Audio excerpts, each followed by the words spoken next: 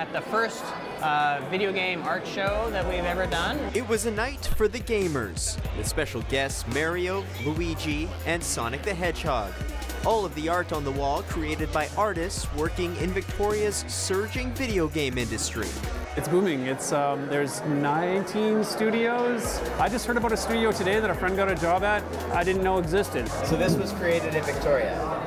Yes, by Codename Entertainment. In the past 10 years, Victoria went from just one studio with a handful of employees to over 20 studios with roughly 250 workers. What changed was distribution, and so suddenly you could access markets really easily, and so instead of having to go through a large publisher, you could say, like, I have an idea, I want to make a game. You no longer needed a multi-million-dollar budget to compete. Different gaming avenues like Facebook and smartphones rose in popularity, and thus, independent gaming studios emerged. In the big picture, Canada is a global leader in video game production. On a per capita basis, we have more people working in video games than any other nation on the planet. And the island is looking more and more attractive for Canada's large video game workforce. We're in a pretty unique geological location. Our weather is awesome. I think people love living here. Now, the island video game industry is steadily growing. Companies are doing well. But in the grand scheme of things, we're still looking for that monster title, that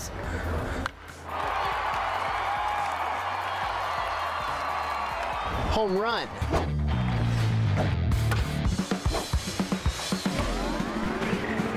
And perhaps it's Super Mega Baseball, created by Victoria-based Metalhead Software. We're really, the only game of our particular style on the market right now. There we go. Unlike the typical modern sports game, Super Mega Baseball steps away from the realistic, aiming for a fun, fictitious, cartoony baseball world. Kind of a throwback to the simpler sports games of the 90s. They're sort of easier for a group of people to jump in and have some really quick fun with the game. I took a seat and gave it a swing. There we go. As you can see, I got pretty into it. Go, go, go, go, go. Yes! Stop running! You gotta run through the base.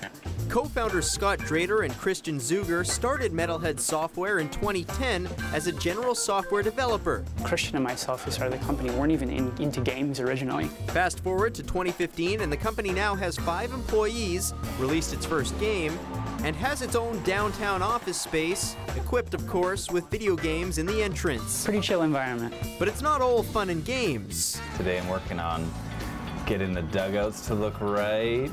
The art of the game's stadium takes months of work, hours dedicated to the finest details. So what we're about to see is some of the ads that we put up on the scoreboard, and they're animated, so they take a lot more effort to put in. We spent, I would say close to a month covering all of the ads. And the critics have noticed. Since the game's release for PlayStation 3 and 4 in December 2014, the feedback has been overwhelming. It was a really nice critical reception. It was a lot of fun just sitting back and watching people's reactions online. Now the team is working on its release for Xbox One and online game retailer Steam. For the small team of 5, mass marketing is an uphill battle.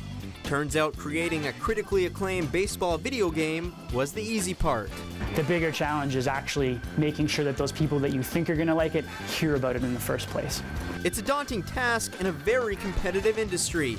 But the office vibe says... You want some high and inside heat? Here you go. They're not too worried. We've worked probably more than we've ever worked in our lives in the last couple of years, but it's not so hard to do when you really enjoy doing it. Oh, God. In Victoria, playing Super Mega Baseball with the Metalhead Software team, I'm Kevin Charach.